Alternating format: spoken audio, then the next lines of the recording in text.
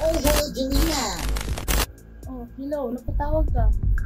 Aba, may offer akong trabaho sa iyo. Ano yung trabaho i-offer sa akin? Basta, magkita tayo bukas para malaman mo paano trabaho ito. Sige. Sige, see you tomorrow. Bye.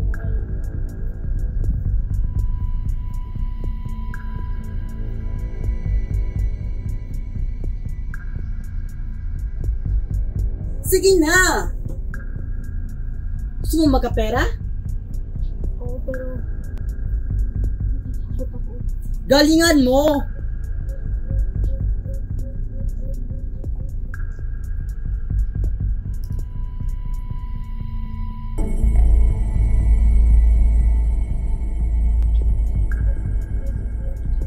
Show me your body.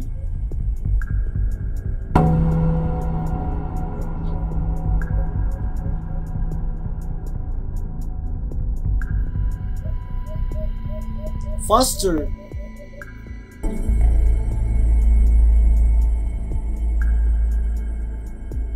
I said faster!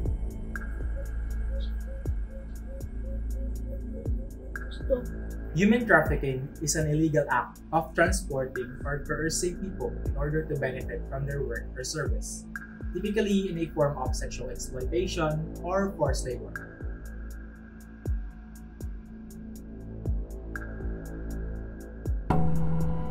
What did I see? Biktima dahil ko sa human trafficking. Kailang ginatawag daw na debt bondage. Nagkautang manggupo sa kanang good ka ng dako na crime ring. Tapos dili man ka na gusto magutang pa kailangan naman dyan kaayo. Gipit naman dyan sa kwarta.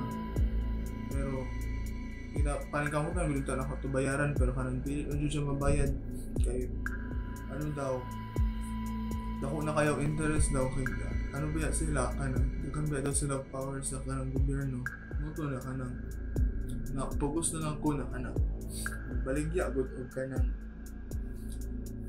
na lang akong kidney muto na Human trafficking is business of robbing people's freedom in order to make a profit. Others may be tricked, defraud,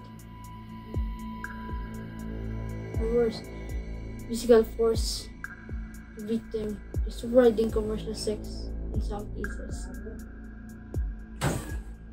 Victims are lied to, assaulted, beaten, or manipulated into working under inhuman, legal, or otherwise unacceptable conditions to others.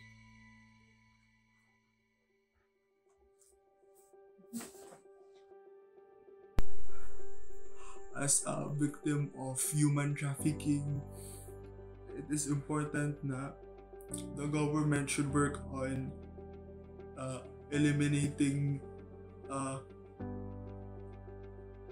poverty, because if the people have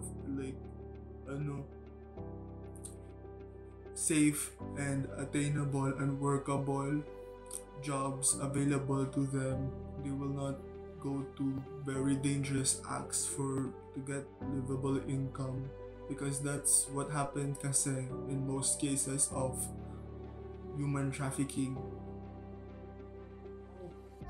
Be observant. Do not trust immediately, even if you know that person, because there's no innocent in this world. Don't be afraid. Contact the authorities.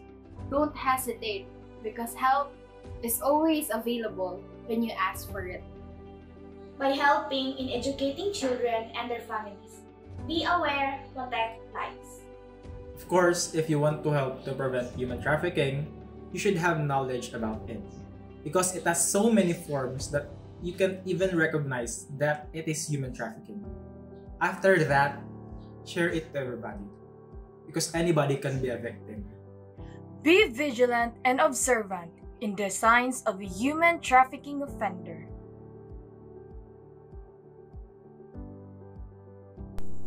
Hear my plea. Set them free. Hear my plea. Set them free. Hear my plea. Set them free.